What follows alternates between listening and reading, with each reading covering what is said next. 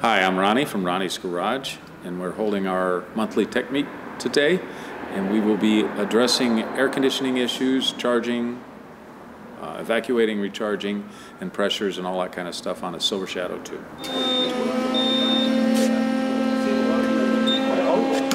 So, in theory, all the Freon should be out of there. But one thing that happens a lot of times is that the dryer, after you do this, will get real cold and start sweating. That means there's still some Freon in there. So what I'm going to do now is open up this valve so that there's an adjuster, I think, on this back side.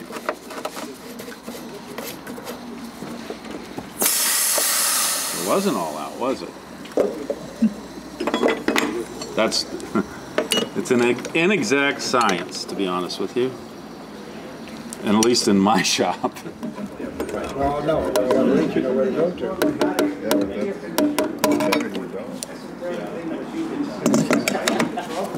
Half the valve, yeah.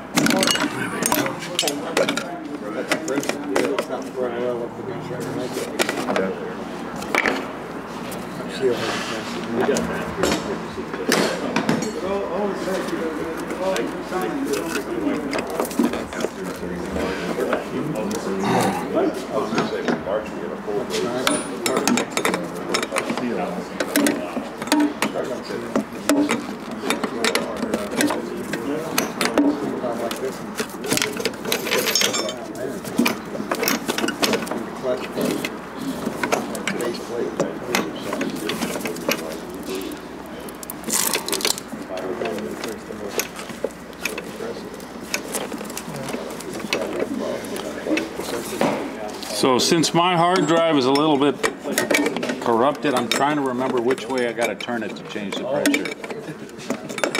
And a prudent person would write it down somewhere, but then they'd have to remember where they wrote it down.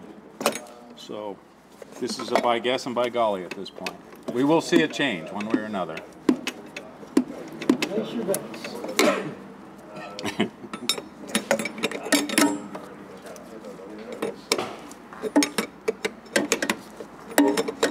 Of course, they make it a little awkward sometimes. Look at the brand you're working on. What's that? Look at the model you're working on. That's normal. I love these cars. There were a lot of shadows at National. You show us how to fix something, but you don't show us how to get it out to fix. A lot of them. Do not try this at home. Pat likes to, though. He's a car guy. Why didn't they put the adjustment on the outside? What's that? Why didn't they put the adjustment screw on the outside? Well, then people would monkey with it. I know. You're not supposed to be, but these are unavailable. That's why I kind of decided I was going to start monkeying. If they put the adjustment screw to the outside, that'd be another leak point. Right. Stop making them or stop making the kit? They stopped making them. You can't rebuild these. They're welded together. They stopped making them, and what the replacement for these now is, so this is supposed to control temperature, to actually control the inside temperature. So this valve, the POA valve, for years on the early Shadows where they have a suction throttle valve that is very prone to leaking, which controls how much Freon goes back to the compressor. How much Freon goes back to the compressor is what controls pressures. They would leak real bad, so we would put these on. So what that did was make your temperature quality, in other words, how cold it is, ineffective inside the car on the manual systems. Because these would do the job for that, and people always complain that air conditioning is too cold. Now, I don't know about you, but that's a quality problem, is what we would say. Yeah. Was GM the only one that used the POA? I'm not sure. Most of my experience is on these, so I don't know about other manufacturers. The A6s they came from. I think they said the POA came with the compressor. This is kind of ticking me off here. I should. Oh, we're almost there. Harrison. There's a tweet spot.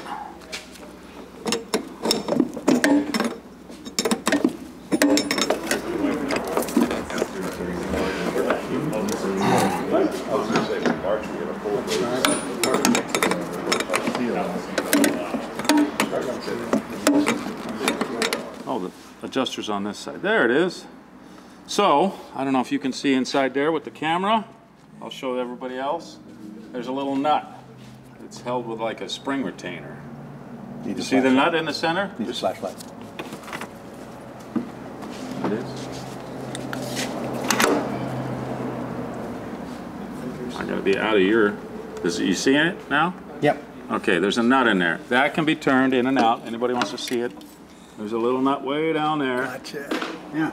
So that adjusts the spring tension in there for that pilot operated, what again? Pilot operated control valve. Yeah. What was the A? The automatic. Oh,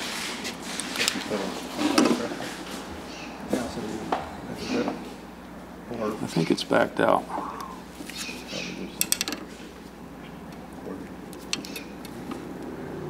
Oh.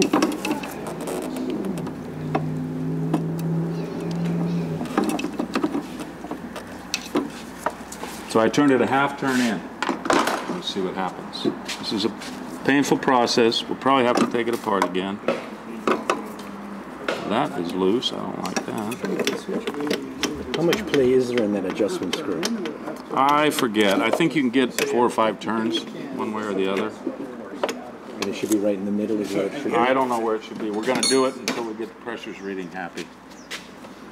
So we could be here for a couple days.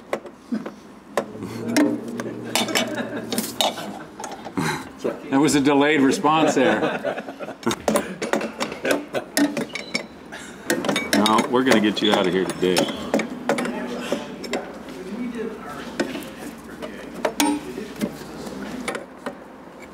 So this hollow nut here for this fitting has some tight spots, and that's probably because it's been tightened pretty tight and it's a little squashed, so it's grabbing on the tube.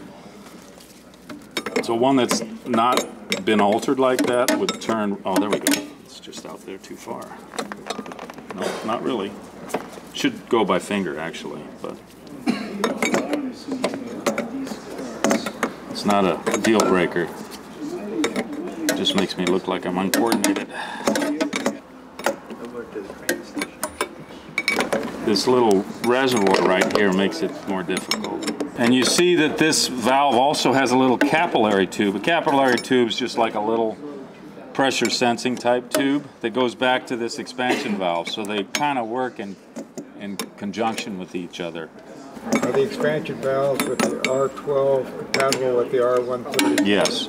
Most of the components will go either way now. The big difference is oil.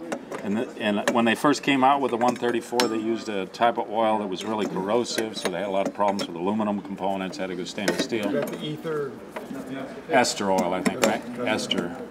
And then they went to a different style oil that's kind of compatible with both. If you change out a compressor and flush the system, you want to get all the old oil out and make sure you get the proper charge.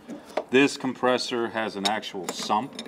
So it holds a lot of oil, that one. 8 to 12 ounces, I think, is system charge on that. And it has a little oil pump that lubricates the bearings and all that kind of stuff in there. Now 134 is going away. What's the new one coming in? 1, 2, 3, 4 YZX or something like that. There's something about It's already in. Okay, yeah, it's Yeah. kind of limited. And I understand it's like, my cost is like $75 a pound. That's worse than R12.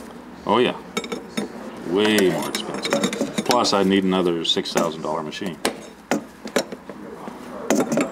Other than that, easy peasy, right?